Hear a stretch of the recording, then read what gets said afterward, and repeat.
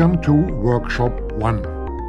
Today I'm going to talk about the very basics of the VST DEXED, some basics of frequency modulation and phase modulation, and about how to program a plucked string with DEXED. It will be but a rough draft yet, but we will return to the matter of strings in a later workshop in this series. DEXED is a software clone of the Yamaha's famous DX7 synthesizer, but we can use it as a preset and file manager for original DX7 files as well, or as a very comfortable preset editor to use with a real hardware synth. It is programmed by Digital Suburban. After downloading it, you can expand the zip file to any directory on your computer. I suggest to use a special folder for this workshop.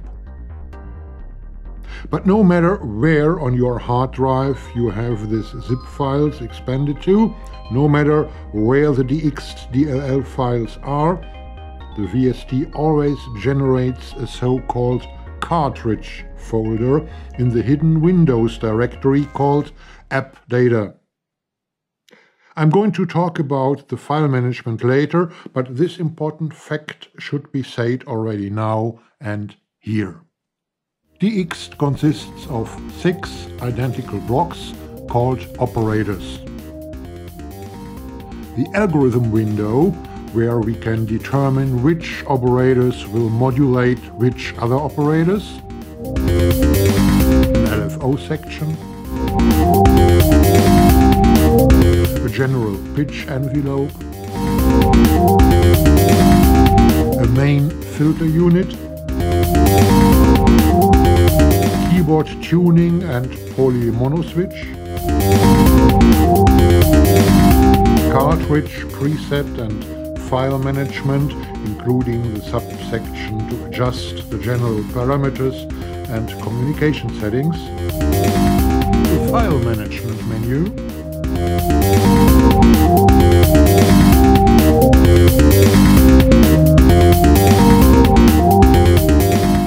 and the communication and general settings menu. And there is a keyboard reaching from C-2 up to G8. C-2 up to G8. In the lower left corner there is a small display showing what parameter or function your mouse pointer is actually at, or was the last your mouse pointer was at, and what value this parameter or function actually has. Every operator contains a sine wave generator, a 4-rate 4-level envelope generator to modulate the output amplitude of the operator, the knob to adjust the modulation sensitivity, key velocity and the output level, and a quite complex keyboard scaling functionality.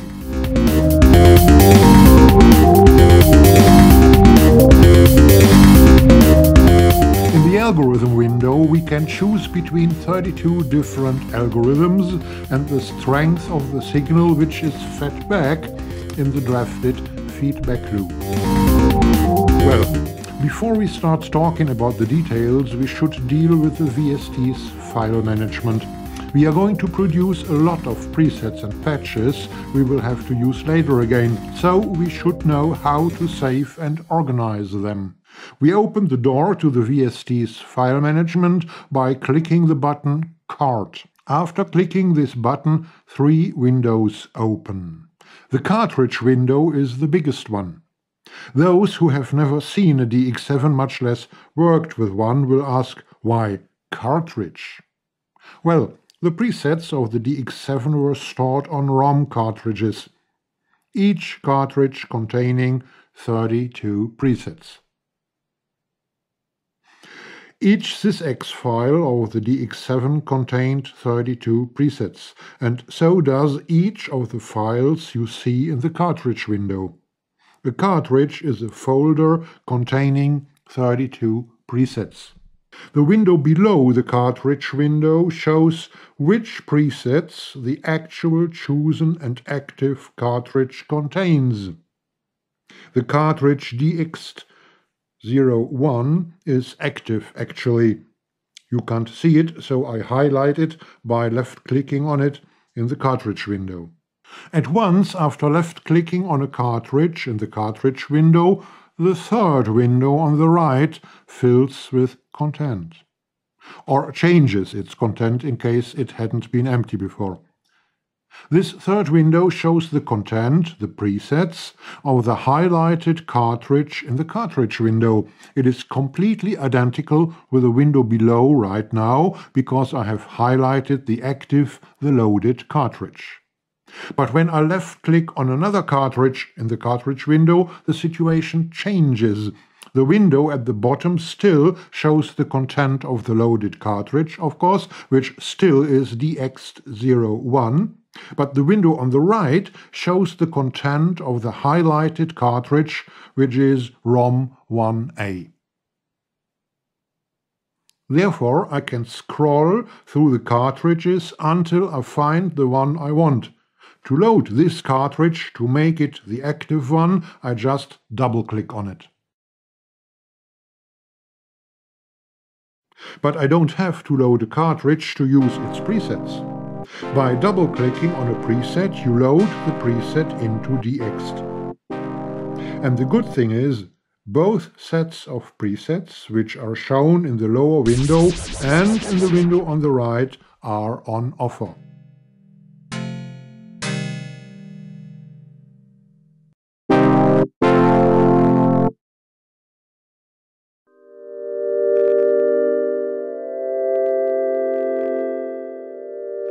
But more about individual presets later. To load another cartridge into the cartridge window is quite easy. Just click the Load button to open your browser, browse to the folder where the desired cartridge is located, double-click it, and it will get the loaded cartridge with its content shown in the lower window.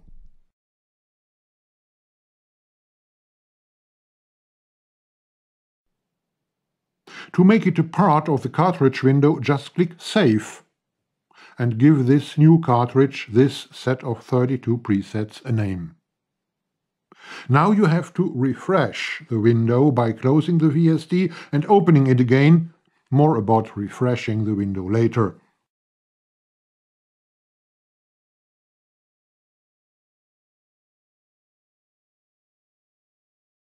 And here it is.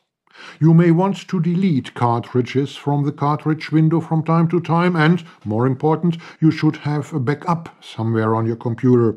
Well, physically, the cartridge window is nothing else than a folder on your system disk. Clicking on the button Show Dir, or Show Directory, gives us the information where it is. Here in the browser I can delete cartridges, for example our latest test card 2. As mentioned above, the AppData folder is a hidden one.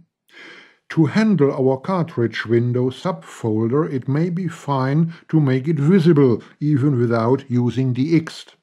So here is how to do so. Open the Start menu, type in %AppData% and hit Enter. And here it is. Well, you are in the subfolder Roaming, actually, but that's where you get to your cartridge window folder. Open Digital Suburban and DEXED and Cartridge.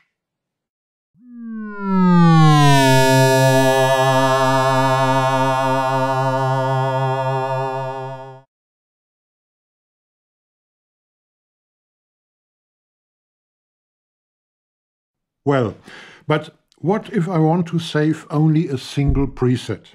At first, please work only with copies and never with the original cartridges or folders in this workshop. It prevents you from losing data when making a mistake. I click the Init button to reset the VST to a single sine wave, and modulate this sine wave with another one using a certain amount of attack. Let me call this preset First FM Attack. I want to save this preset, so I click the Store button. A new window opens and I can give my preset the wanted name and can determine on which of the 32 places of the actual loaded cartridge I want my preset to be stored.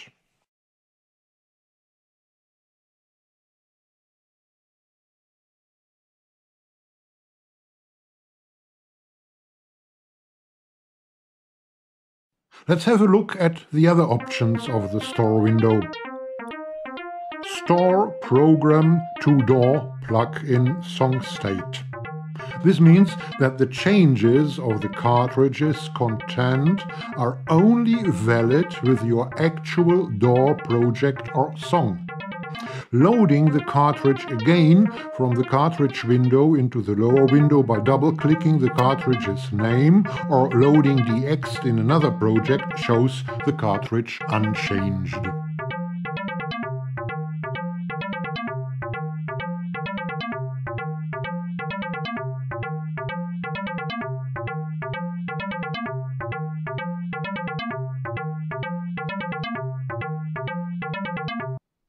The option Store, Program and Overwrite current ThisX cartridge makes the changes permanent, and the formerly stored preset is lost.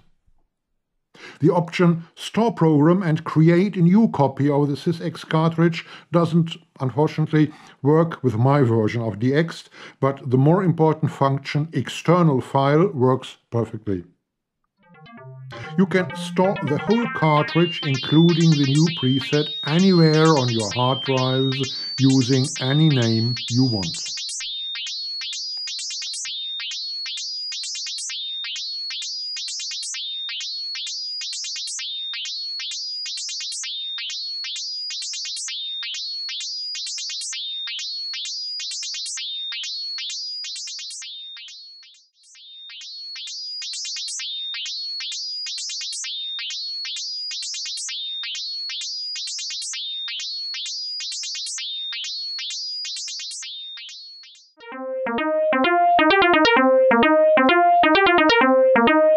There are some right-click options. Right-clicking on a preset in the lower window in DEXED and in the Yamaha manual presets are called Program, allows you to send either the actual preset or the whole cartridge to the DX7 hardware synth.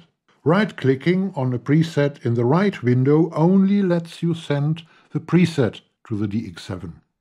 And right-clicking on a cartridge in the cartridge window lets you either open the Windows browser showing the location of the cartridge's ThisX file, or send the whole cartridge to the DX7, or lets you refresh the cartridge window so that you don't have to close and open the GUI.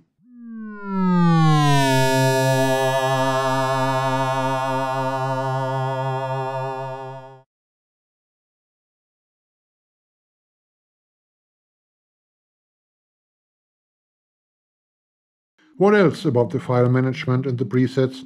Well, by clicking in the window with the preset's name, you can quickly jump from preset to preset.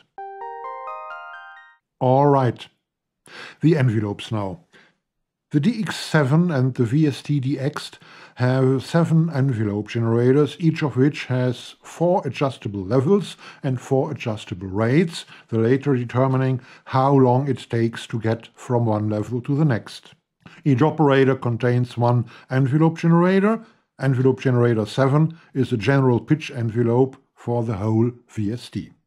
The window showing the envelopes graph is quite helpful, but also a bit misleading sometimes, as the proportions don't always give you the right impression of the time relations. So let the graph give you a somewhat rough orientation and rely on the numbers for the details. But more about that a little later. And remembering the display of the good old DX7, I'm very happy with the graphs of the VST. The graphic shows the different stages of the envelopes. Level 4 is a special one, as it is the level the output sustains at even after releasing a key and after a release rate. It is normally adjusted to 0. Let me show you what happens if not. Please count the number of played notes before the sound of the first one, the one with level 4 at a value higher than 0, disappears. It will be 16 following notes. Please watch the VST's keyboard to see when I hit and release the notes.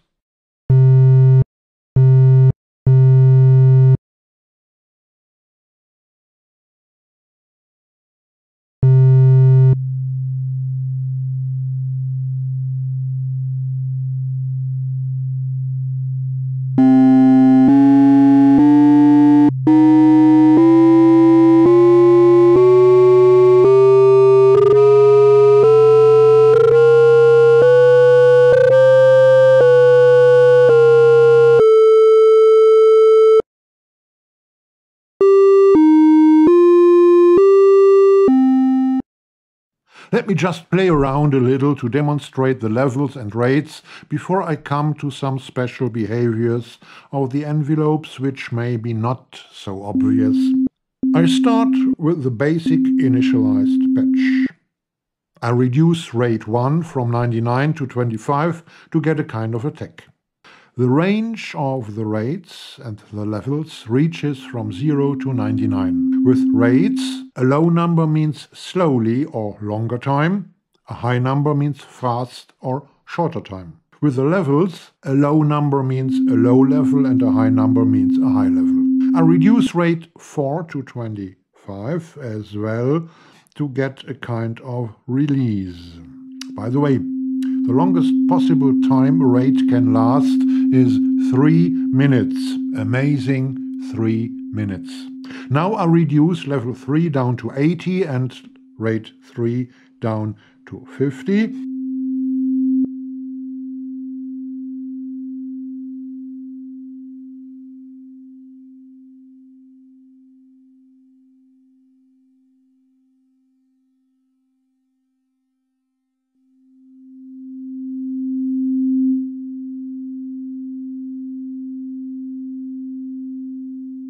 At least I reduce level 2 down to 45 and rate 2 down to 50.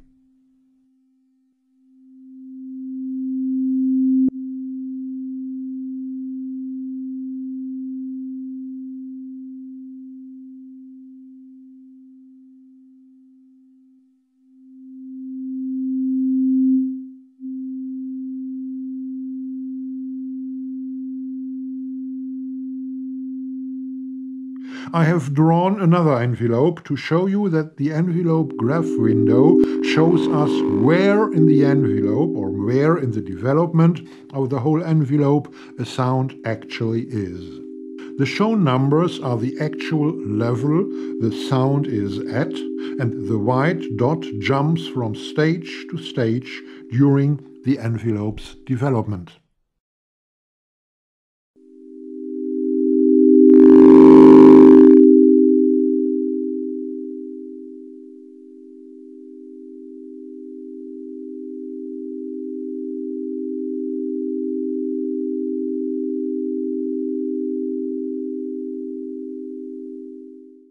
There are 3 special behaviors of the envelope generators you have to know. First, rates are faster when rising and slower when decreasing. Please look at the digital clock above while the next experiment is going on. I adjust rate 1 and rate 2 both at 35. By the way, when you move the mouse pointer over a knob or slider, DEXED shows the adjusted value in the display on the left down corner. Well, let's compare rates 1 and 2 now.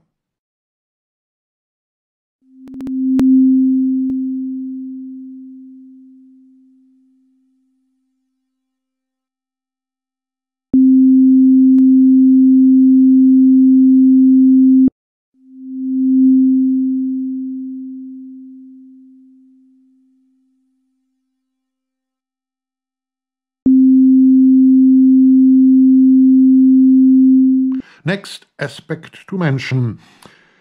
The time a rate needs to reach its end depends on the difference of the levels this rate links together. To demonstrate this, I increase level 2 of my last experiment, and you will see and hear that the time rate 2 needs is shorter then.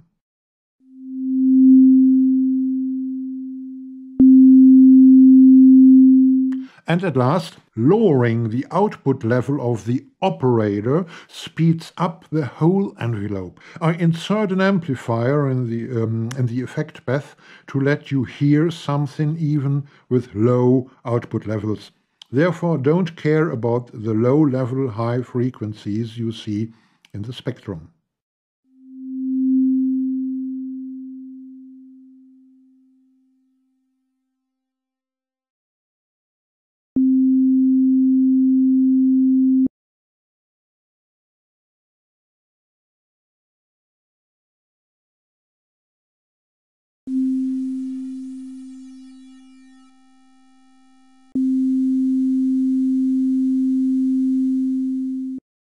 Reducing the output level of the whole VST doesn't have any influence on the speed of the envelope generators.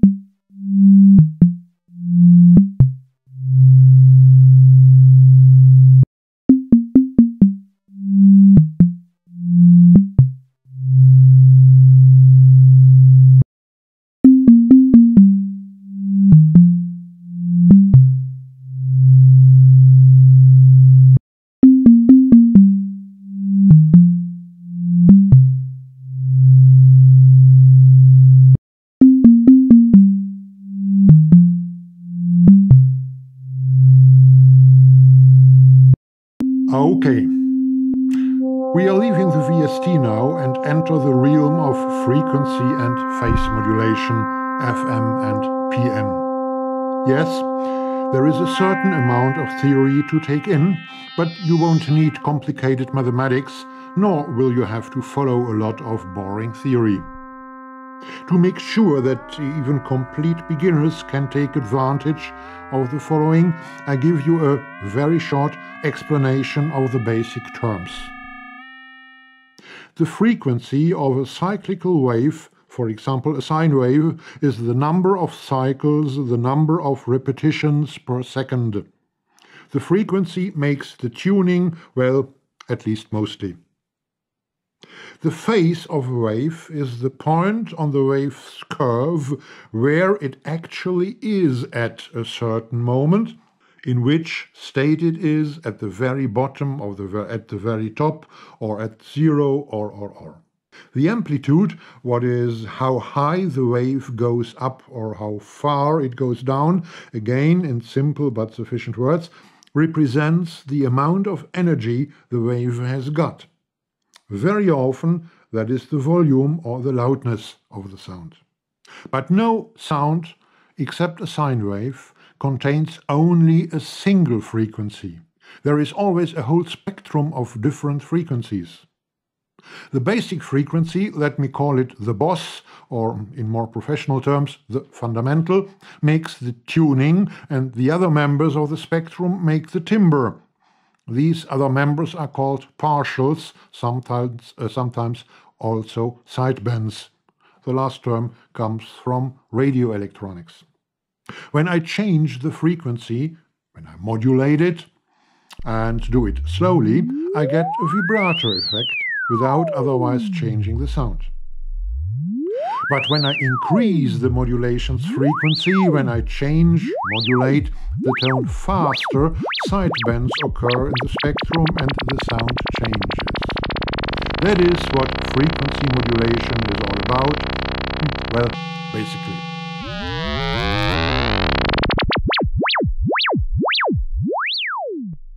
Let me show you the relation of two sine waves, one modulating the frequency of the other.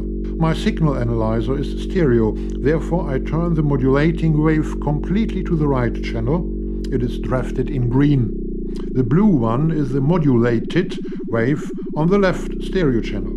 Don't care about the VST Brazil too much here, the graphs are important. I'll talk about Brazil later in this series of workshops. You can easily see what happened to our simple sine wave. Its frequency changes according to the level of the modulating wave. At high positive amplitudes of the modulating wave, the frequency of the modulated wave is high. At negative amplitudes, it's low. Well, kinda logical, isn't it? We get more spectacular results when we increase the volume of the modulating wave or when we change its frequency.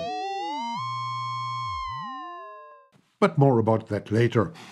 We have to do away with a problem at first, a problem which is more or less caused by Yamaha themselves. Their famous FM synths are no FM synths at all. They don't use frequency modulation, they use phase modulation, PM. So, what is the relation between FM and PM? What is the difference? Well, FM and PM are twins, or like twins. They are not completely the same, but, well, quite the same. Always, when you change the frequency, you automatically change the phase and vice versa. The red dot in the graph showing the phase at a certain moment is dragged from left to right and vice versa in phase modulation. But when you drag the phase, the red dot, to the left, the peaks of the wave on the left of the dot get tighter to each other. There are more cycles per second. More cycles per second, well, is nothing else than a higher frequency. Whereas on the right of the dot, the number of cycles per second decreases, a lower frequency. Okay. This is more an illustration than an explanation, but it answers to what is really going on and without using mathematics. And we see always when we change the frequency, we change the phase too, and vice versa. I don't know why Yamaha called their synths FM synths and not PM synths, but, well, they did. So, isn't there any musical difference between FM and PM? Well, there is. Not even twins are completely identical.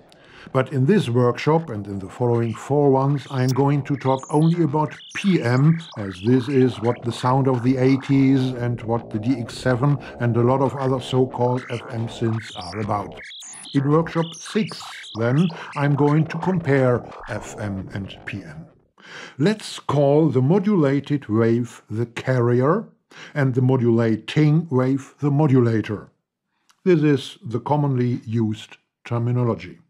Obviously, there are three important values to consider: the frequency of the carrier, Fc, the frequency of the modulator, Fm, and the output level of the modulator, its strength, its amplitude, Ma.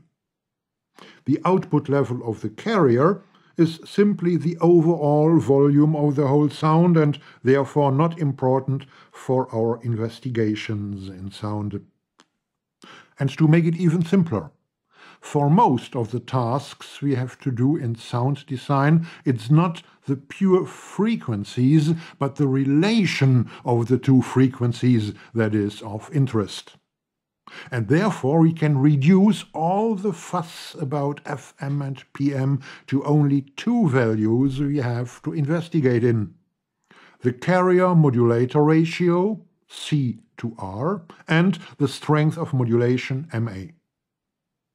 Only these two values will preoccupy us for some time. Only, well, you will see they are, quite tricky. It's time for some practical work, some real sounds again, don't you think? All right. One of the most important waves in electronic music is the saw wave, because its spectrum contains all even and all odd multiples of the fundamental. Therefore, its sound is very rich. In subtractive synthesis, we apply a filter to a saw wave generator and, well, the rest is history. But we can generate a saw wave using Fm as well. We just use a 1-to-1 ratio. To reproduce this with DEXED, I initialize the VST, use algorithm 1 and only the operators 1 and 2. Operator 1 is the carrier and operator 2 is the modulator. Well, it's a quite poor saw wave with only 5 partials in its spectrum. Well, but it has definitely got the character of a saw wave. I'm going to talk about a richer saw wave later in this series. Increasing both frequencies, the frequency of the carrier and the frequency of the modulator, doesn't change the sound, the waveform, the spectrum, but only the tone, as long as the ratio is still 1-to-1. Let's create another waveform, important and well known from subtractive synthesis, a square wave with only odd multiples of the fundamental in its spectrum. To achieve this, I change the carrier-modulator ratio to 1-to-2. And again, the ratio is important for the sound, not the absolute frequencies.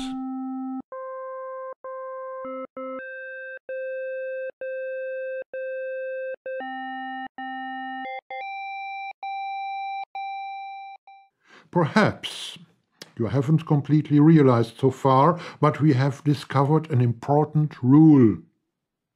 The C to M ratio determines the character of the sound, the kind of partials which occur in the sound. And what about the other factor? The strength of modulation, the output level of the modulator. Well, let's find it out. I take a quite queer C to M ratio and start with the highest output level of the modulator. Please watch the high partials vanishing step by step while I turn the modulator's output level down and reappear again when I increase the modulator's output level again. But the spacing of the partials, the basic character of the sound, remains the same all the time.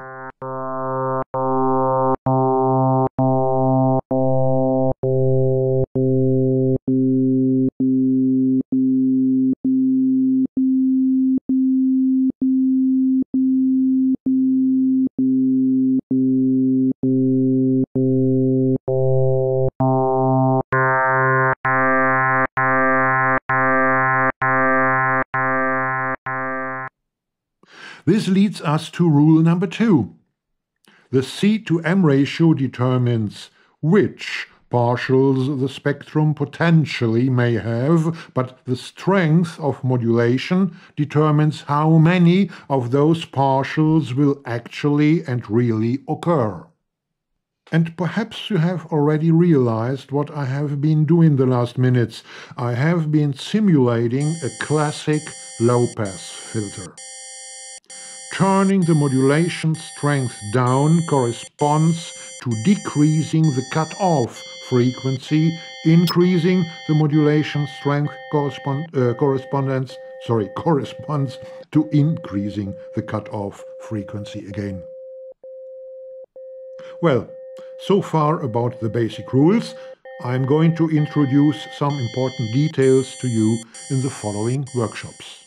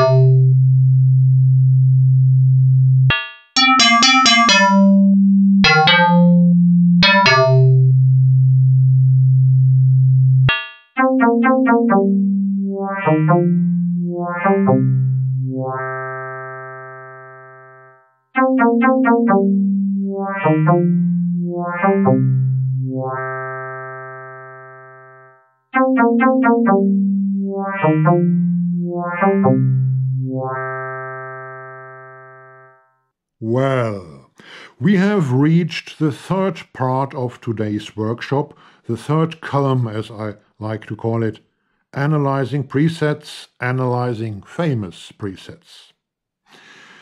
But in this first workshop we haven't talked about enough aspects of FM/PM yet, nor have I told you about all of the VST's functions. A fully fledged analyzer isn't possible yet, but will be from the next workshop on. Therefore, I've decided to proceed reversely today and create a sound, the sound of a plucked string. Create, well, let me call it an approximation, what we are going to do today. And to avoid a misapprehension, I don't think that a synthesizer's main task is imitating real instruments, not at all, but approaches like the following one are instructive from time to time. Well, let's begin. When we listen to a plucked string, we discover at once that the sound has two main stages. A very short one at the beginning, when I release the string, and a quite long one, a stage with a long release when the string is swinging to and fro and the resonances from the body of the instrument and the rest of the strings are doing their work. Let me call the first stage the plink stage and the second one the body of the sound. A promising approach is, therefore, to utilize two independent carrier modulator setups. To do so, I have to choose an algorithm consisting of those two modulation chains. I'm going to talk about the algorithm of DEXED in detail in the next workshop, but I think everybody recognizes that algorithm 1, the algorithm we already know, is of that kind. A string produces all harmonics of the fundamental, meaning frequencies of 2 times the fundamental, 3 times the fundamental, 4 times the fundamental, and so on. The corresponding waveform is a saw wave, but choosing a C to R ratio of 1:1, as we did to create a saw wave in the second part of this workshop today, leaves us quite far away from how the body of the heard sound really sounds. The sound of a saw wave is too rich.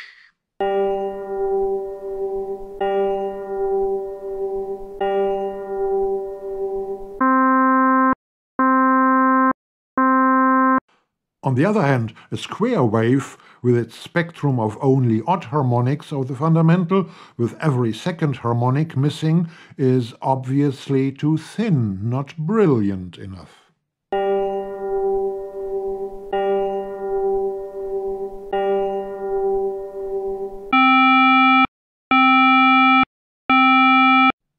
Therefore, I should try using a wave with a spectrum of only every third harmonic missing.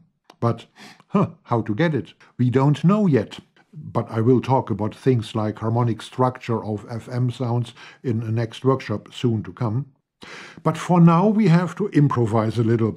If in a square wave's spectrum every second harmonic is missing, and if square waves occurs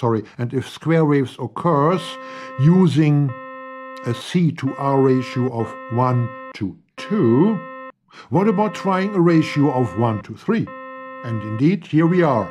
Every third harmonic is missing.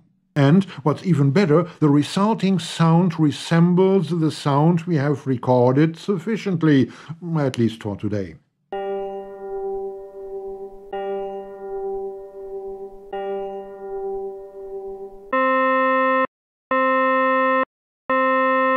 Well, we are prepared to set up the patch now. I initialize DEXED and start building up the amplitude envelope of the body of the sound.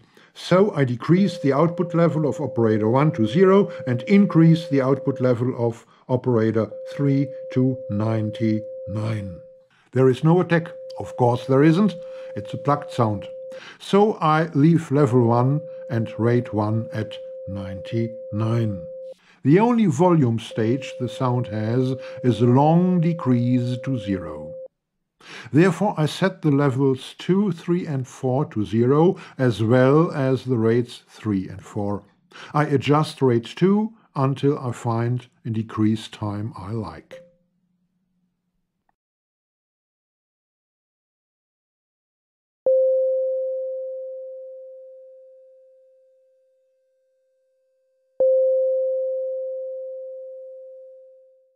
So much about the carrier of the body of the sound now. Operator 4 is the modulator of the body sound. I increase its frequency to 3 to get the wanted carrier to modulator relation of 1 to 3 and increase the output level of operator 4 until I approximately get the sound I want.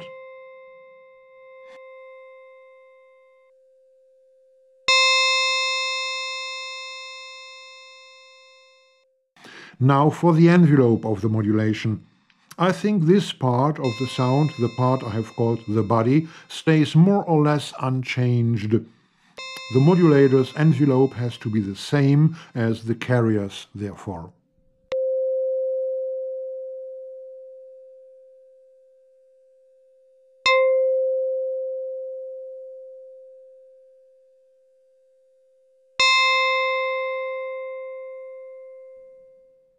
Okay, it's time to set up the plink part of the sound. Again, I start with the volume envelope, but I decrease the output of operator 3 to 0 at first to listen only to the modulation chain operator 2 and operator 1. The shape of the plink envelope is basically the same as the shape of the body, only that the modulation, the sharpness of the sound, decreases a lot faster. I want this plink part to decrease to a sine-like wave during the decrease of the whole sound. Therefore, I choose even the same decrease time, the same rate 2 level of 34. The decrease time of the modulator of operator 2 will have to be remarkably shorter then. Well, the modulator of the plink part of the sound now, I don't increase the output of operator 2 completely to 99 because at the very end of the output scale there occur partials I don't want in the spectrum. I will talk about that phenomenon later in this series. I adjust the modulator's output at 80, same as level 1, the first level of the envelope. Level 2, 3 and 4 shall be at 0 again, same as rates 3 and 4.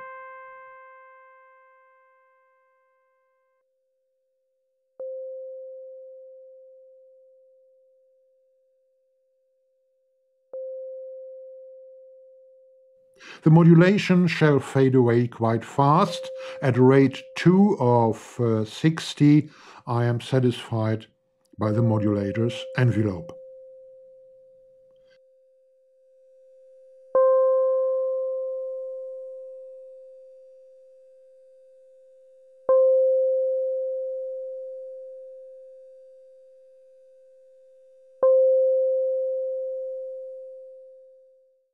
I'm satisfied with the envelope, but not with the sound.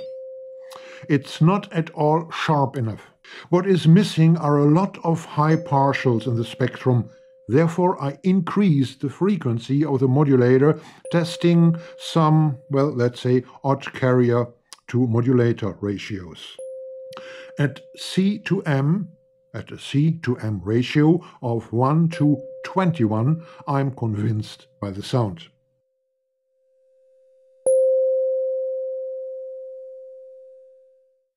It's time to listen to both components of the sound together, therefore I increase the output of operator 3 back to 99.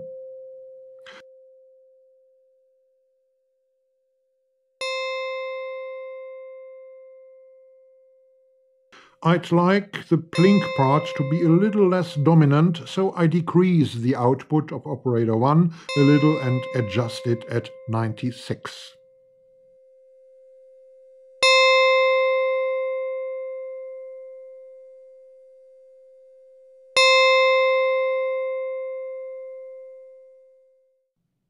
And here are all 4 envelopes in one graph.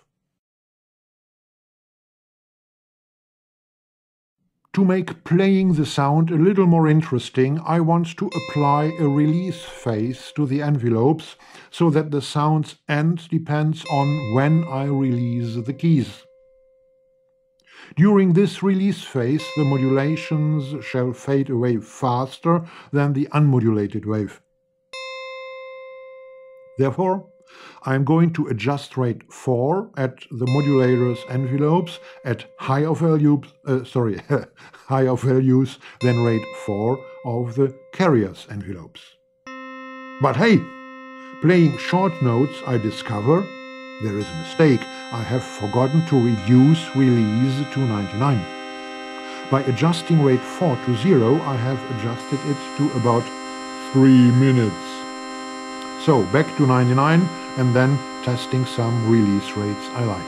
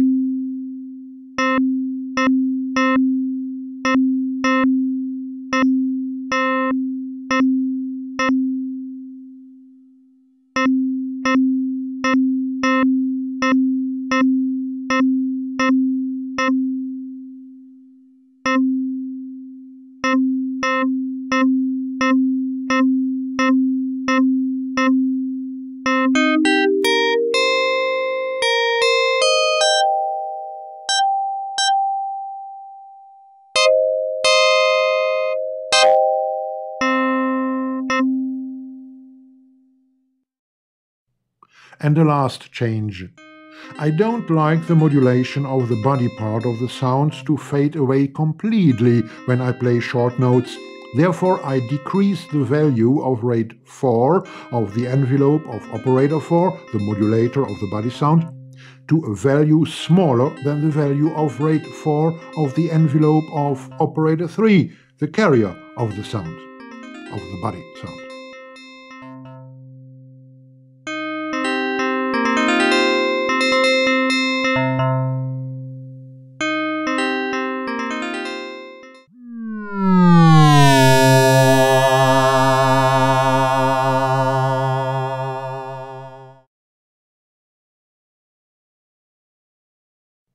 Well, that's it. I haven't used operators 5 and 6 so far. I think that's a pity. So I changed the algorithm to algorithm 5. The sound doesn't change because operators 1, 2, 3 and 4 are arranged as before, and the output level of operators 5 and 6 are still 0. Hey, but no, the rest shall be your job.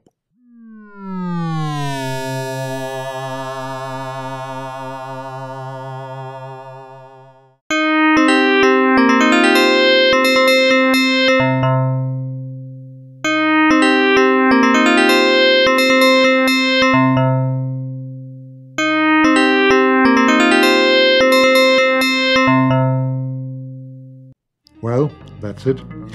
The first part of the workshop is done. Those of you who have registered or will do so can send me their solutions and suggestions, homework 1 to 6, and I will send you a personal comment about your work. The others will have to wait until the next part of this workshop is published in about 6 weeks. I'm going to show the best or most interesting homeworks at the beginning of the next workshop. You will find more information, material, help and discussions about this workshop on my website www.rowfilm-media.net and my forum, Deep Sound Diverse Coffee House. On the website you'll find all graphics and all sound files on this workshop ready to download for free. And if you want to register to get personal coaching, even that is for free, please visit the Contact Me page of my website. Please consider subscribing and liking, and perhaps, if you have enjoyed this workshop, even donating to support my work.